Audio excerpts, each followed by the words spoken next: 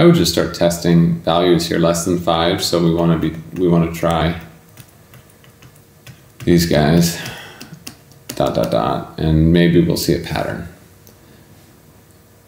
So we know that this expression has to be greater than 0. And with that in mind, because we're dealing with multiplication and division, you should be thinking about your signs. And so if everything's positive, for instance, you're positive. So you're greater than or equal to 0.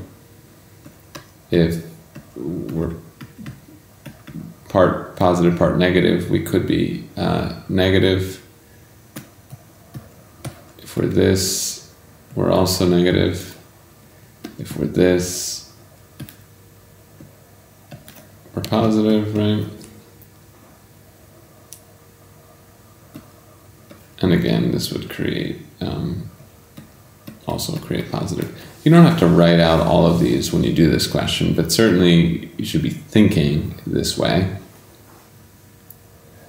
So if we choose 4, it's pretty clear that everything's going to be positive, so that works. If we choose 3, again, everything's going to be positive if you choose 3.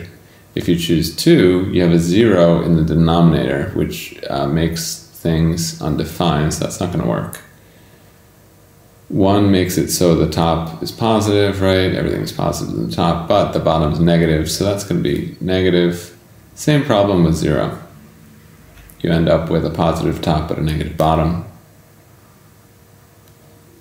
Same problem with -1. You end up with a positive top but negative on the bottom, which yields negative overall. -2 creates a 0. So that creates 0, so that's actually in bounds. That works for us. Looks like -3 would kind of do the same thing, because that would create a 0 here. Might want to try -4. -4 is going to make this negative, and this negative, so that makes everything negative. Try -5, it's all going in the same direction. That's also going to create negative, and anything more negative will do the same thing. So we end up with 4 values that work. Let's remember this just practical math here. There's nothing algebraic that we need to do. It's just following the instructions and carefully just carrying out an organized plan.